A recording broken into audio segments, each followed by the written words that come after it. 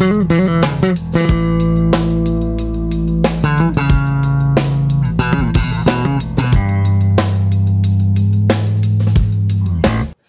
morning, Essex County College family. We hope that you're doing well. We hope that your family is doing well during this time. Thanks for tuning in to Essex County College Virtual Cafe. This is episode 7, and today we're going to be taking a virtual excursion to Mars. Yes, the planet Mars. Now, any excursion to Mars for us at this point is going to be virtual, but today we're going to be doing it together online, and we hope that you learn something about this planet today.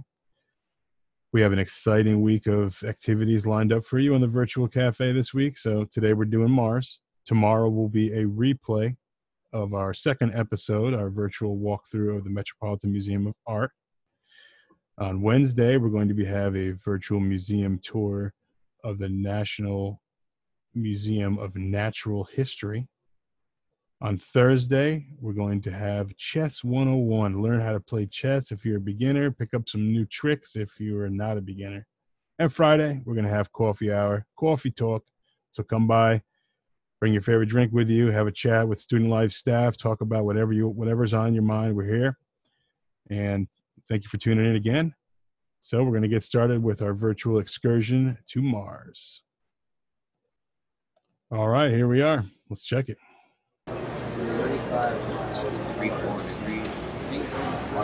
T-minus 5, 4, 3, 2, 1.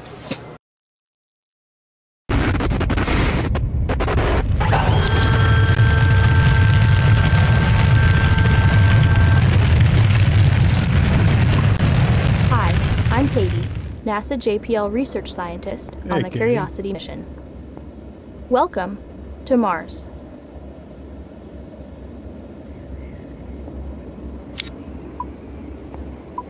All right, so here we have the Curiosity rover.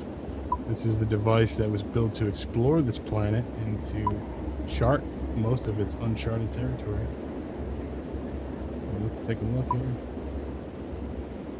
Curiosity's wheels are twice the size of wheels on previous rovers, helping it handle rougher terrain. On flat ground, Curiosity has a top speed of 4 centimeters per second.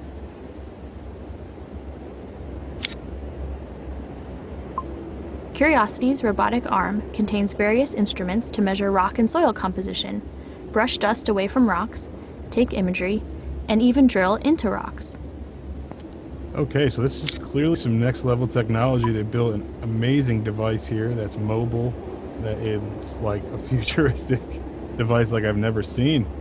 And it's capable of roaming around the planet and taking pictures. Curiosity's 2 large analytical instruments inside its chassis can analyze rock, soil, and atmosphere samples. These measurements help unlock the history of Mars, revealing that Mars would have been habitable in the ancient past and also had the basic ingredients for life. Something to think about there. So this planet may have had ancient life. It had the basic ingredients for life. It shows signs that it was habitable. Interesting to think about, because for so long we're taught that Earth is the only planet that had life on it, but clearly Mars can sustain life here. What kind of life, we don't know, but let's continue learning about the rover itself. There are 7 different cameras on Curiosity's mast, 2 pairs of black and white navigation cameras, 2 color mast cams, and ChemCam, which uses a powerful laser to vaporize small pieces of rock from up to 7 meters away. ChemCam captures and analyzes the flash of that vaporization to measure the rock's chemical makeup. All right, so we have a giant supercomputer on wheels here. This is pretty amazing. Let's check out the tail. Curiosity's UHF antenna sends large amounts of data to satellites orbiting Mars, which then send the data to Earth. In a typical day, Curiosity will return around 50 megabytes of data. Thank you, Katie. Very informative. All right, so clearly that antenna is how we keep in touch with the rover, so we can communicate back with us and show us what it's recorded. All the terrain around you has been created using real data and images from Curiosity. By taking photos with 2 side-by-side cameras, we can reconstruct the terrain in 3D. Wow. This photo, taken from the Mars Reconnaissance Orbiter, shows the landing site where you're standing now. It also shows where other parts of the landing system ended up, like the rocket-powered descent stage and the parachute. All right, let's get started here.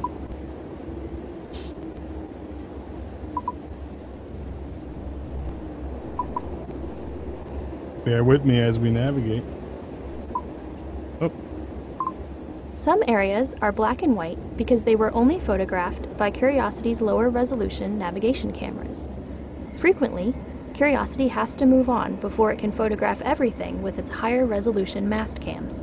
Well, we're going to go ahead and forgive the Curiosity rover about the low resolution images because the work that it's doing is clearly some next level stuff, and we appreciate it.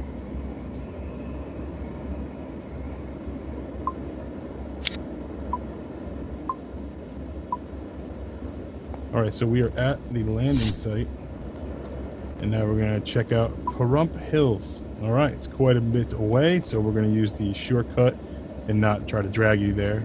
All right, here we go.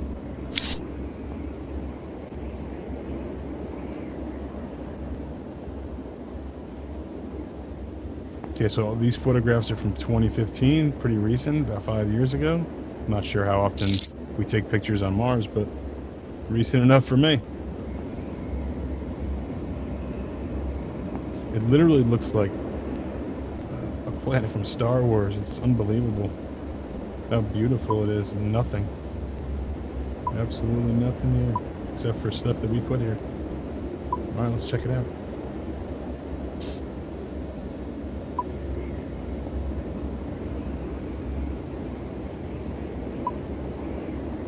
Sedimentary rocks in this area appear to have formed in the presence of water.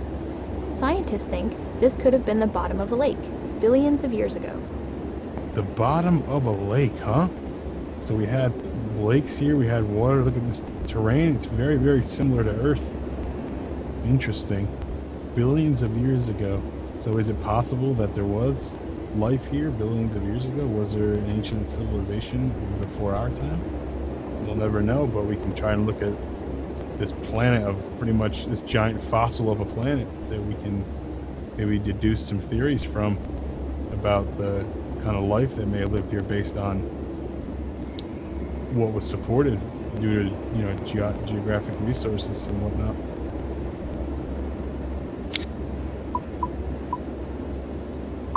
Curiosity analyzed several samples in this area using its drill and instruments.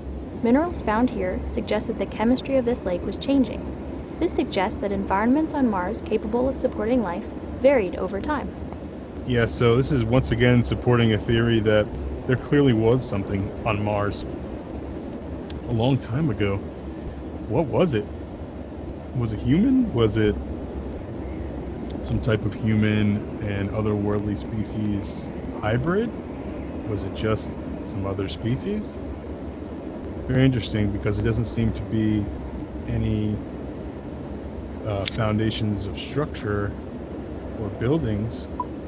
Let's learn about the arrival a little bit.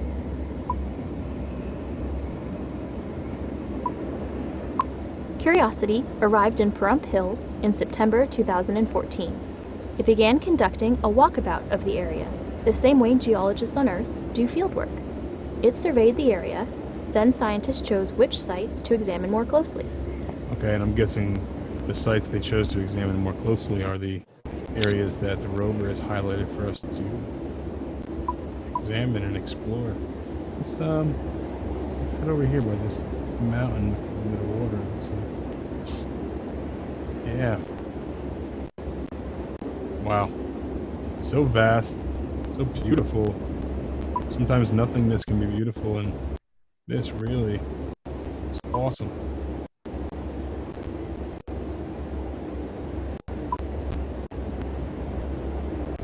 Take a look around, just trying to imagine what type of life maybe lived here. What do we got here? Mount. Let's take a look.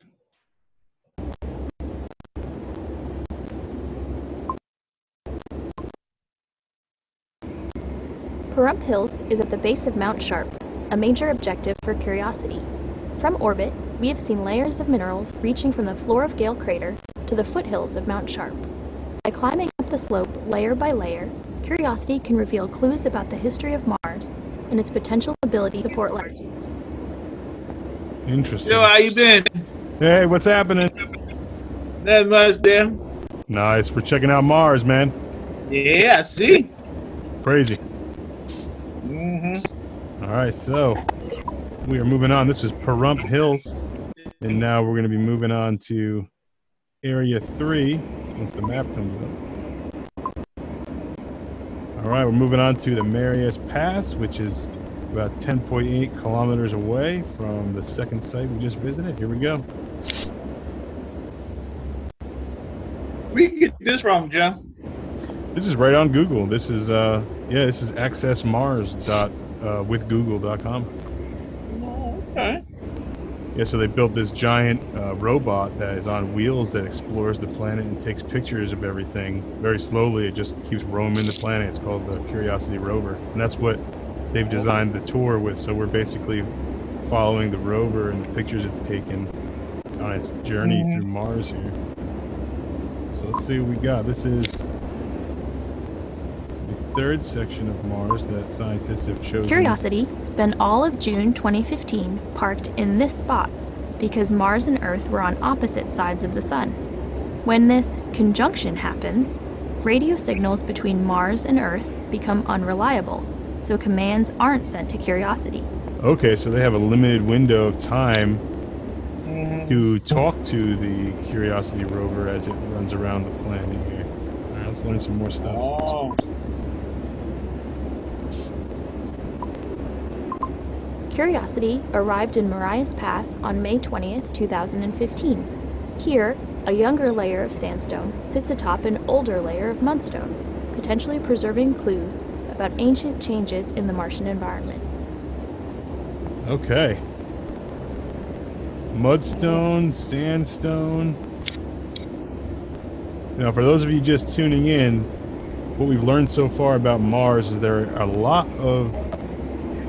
a support system here for life. There was potentially life here billions of years ago. There is bodies of water. There are mountains. So this is pretty crazy. Let's check this out. Curiosity took this selfie here in August 2015. Observations like this are used to monitor dust deposits, wear on the rover's wheels, and other signs of aging. Yeah, so that robot is a beast. I don't know who built it, but it's awesome. It covers the whole planet, took pictures of everything. This is actually, they didn't photograph the entire planet. It's the rover photographs portions of it, and then they come up with a giant image of what they think the surface of Mars looks like based off of samples of different areas of it.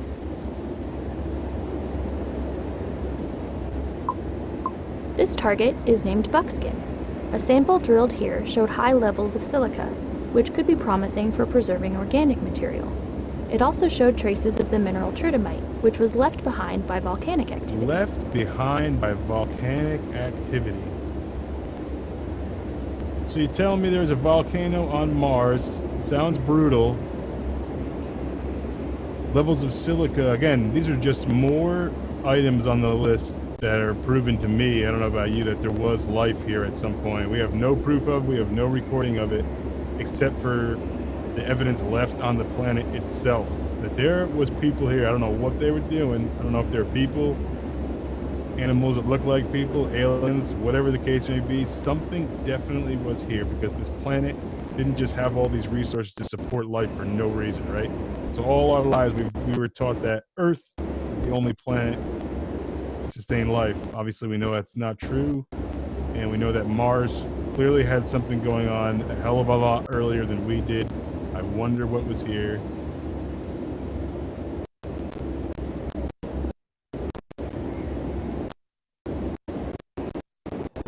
Let's continue looking around here. This target is named Buckskin. A sample drilled here showed high levels of silica, which could be promising for preserving organic material. It also showed traces of the mineral tritonite, which was left behind by volcanic activity.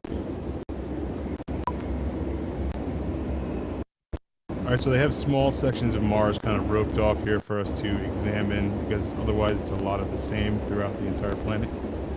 This is probably how Earth looked long before there was a McDonald's every 10 feet and a Starbucks. So let us check out Section 4, Murray Bites, about 14.1 kilometers away. Murray Butts. Buttes.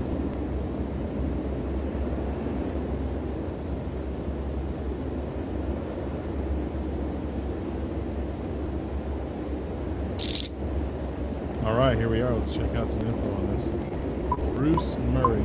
The Murray Buttes are named after the late Bruce Murray, Buttes. a Caltech planetary scientist and director of NASA's Jet Propulsion Laboratory.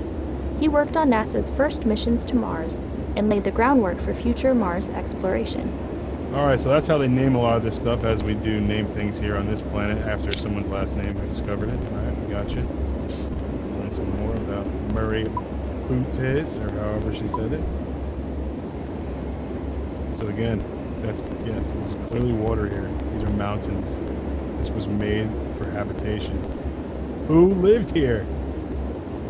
All right, let's check out some stuff. These are the Murray Buttes. Buttes are steep, knob-like rock formations.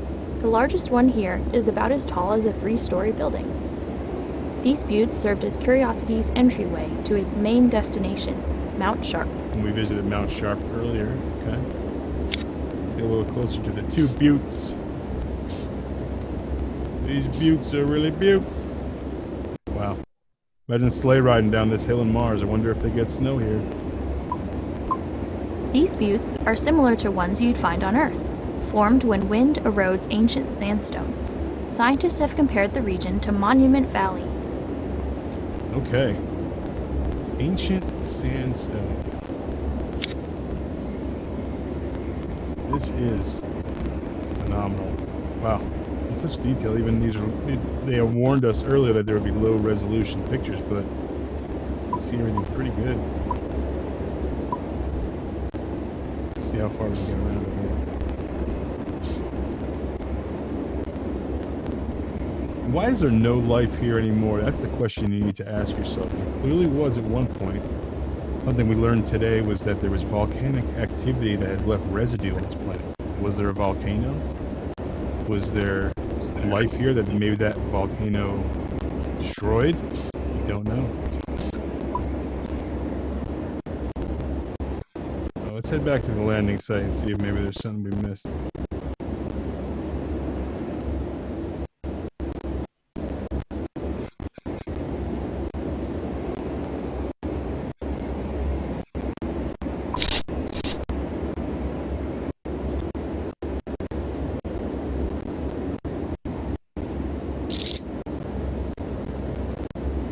Alright, we're back in Pahrump Hills.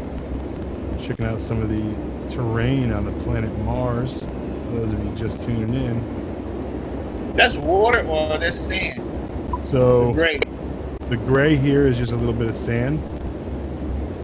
Yeah, that's sand. It's just discolored planet, but there was some patches on the other side. Oh, okay. Let's take a look at this. Curiosity analyzed several samples in this area using its drill and instruments. Minerals found here suggest that the chemistry of this lake was changing. This suggests that environments on Mars capable of supporting life varied over time. See, so this is, okay, Lou, so this is a lake here that we're looking at. It just has rocks in it. Oh, okay. Yeah, so there was water here, there was volcanic activity, there is silica. There are tons of elements that we find on Earth that are on this planet. And yet we see no life here. So there must have been some type of extinction level event that happened on Mars a long time ago. Because there clearly was something going on here. See if we can get back to the landings.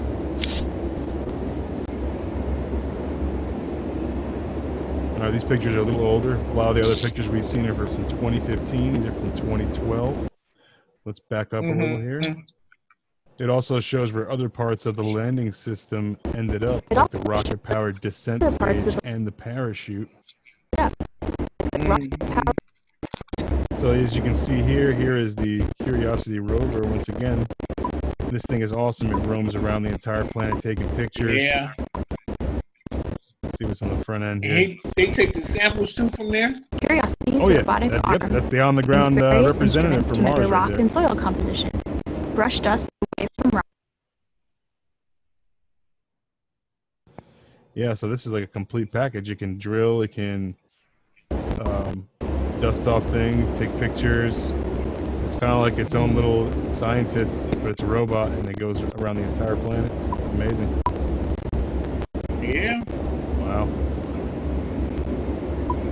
So as you can see, folks, a lot of nothing here on Mars, but there is a tale to be told here because of the residue that's found on this planet, because of the water that's found on this planet, and other signs that support life, may have supported it a long time ago. Let's see if we can get out there.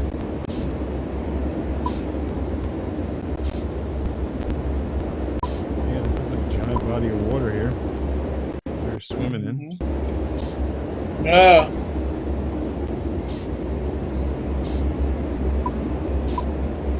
We gotta get one of these. Excellent water. Yeah.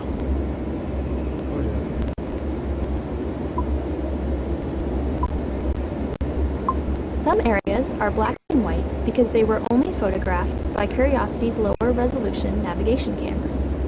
Frequently, Curiosity has to move on before it can photograph everything with its higher resolution mast cams.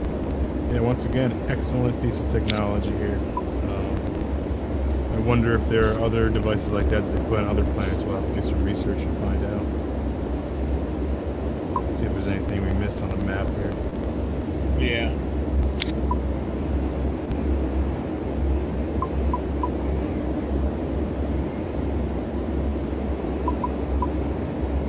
I'm going to go back to the buttes.